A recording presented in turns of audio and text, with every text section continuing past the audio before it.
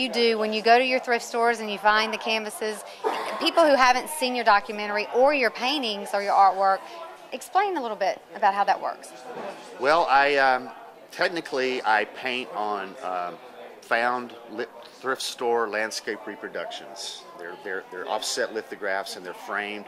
Everybody's seen them a million times. They're usually I call them pretty pictures.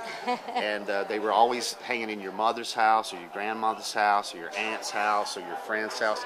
They're like a part of the collective unconscious of America, these pretty landscape reproductions. And they're just part of everybody's life in some way or another, the middle class life of America.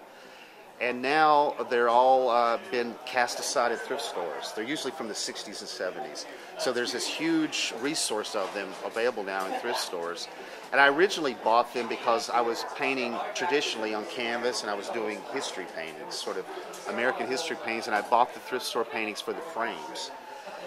And then one day I decided, what about if I just painted right onto this landscape that's already in this frame? Save a lot of time, you know? So that's the beginnings of those word paintings. Sort of began as just kind of a stunt or a joke, if you will, a spontaneous kind of playing around in the studio.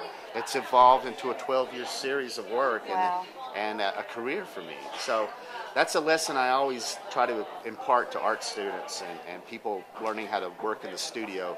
Never discount anything that happens in the studio. The silliest thing can lead to profound results. So yeah, absolutely. So that's how they were born, and I continue to do them, and I continue to find new areas to take them into. And like I said, one of my missions is to bring humor into fine art, and humor with depth, not just silly stuff, but starting with humor and then going deeper. But that's sort of my default position is humor.